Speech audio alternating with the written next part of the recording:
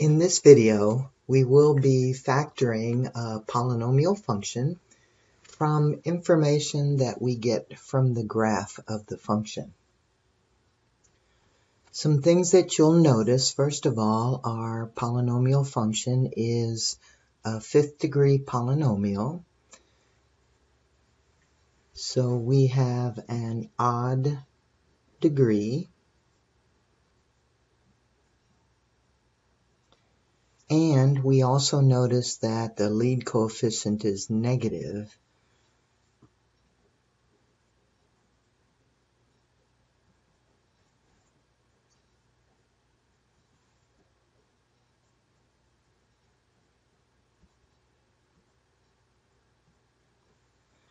So our end behavior of our function should be one arm up, one arm down.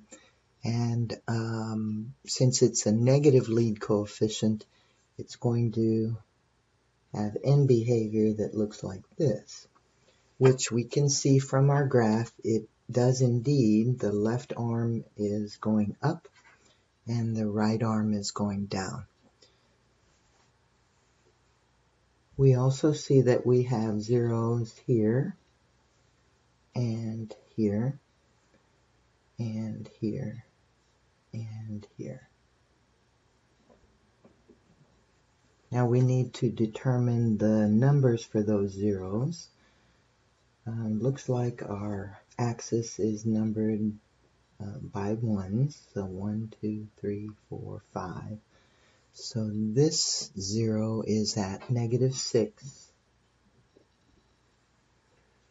This 0 is at -1. This 0 is at 1, 2, 3. And this 0 is at 5.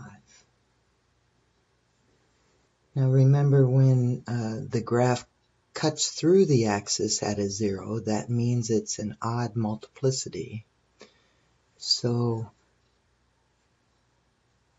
I should have x minus -6 as one of my factors, and it'll either be to the first power or some odd power. This 0, since my graph bounces off of the axis, is going to be in an even exponent. So I have x minus -1, and it'll be to the second power or possibly the fourth power. It depends. We'll check all of them and see if we have a fifth degree when we're finished. For this 0, I'm going to have a factor of x minus 3. And since it cuts through the axis, that'll be to an odd power. And then this one also cuts through the axis, so I have an odd exponent, and it'll be x minus 5. Now if I leave these as they are, if I leave these factors as they are, we have 1, 2, 3, 4, 5.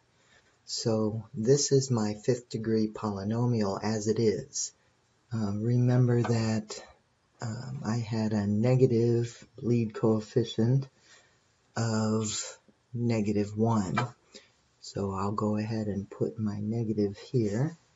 And I just need to clean this up a little bit, and that'll be my function. So f of x equals a negative x plus 6, x plus 1 quantity squared, x minus 3, and x minus 5. This is my factored form of the polynomial that was graphed for me.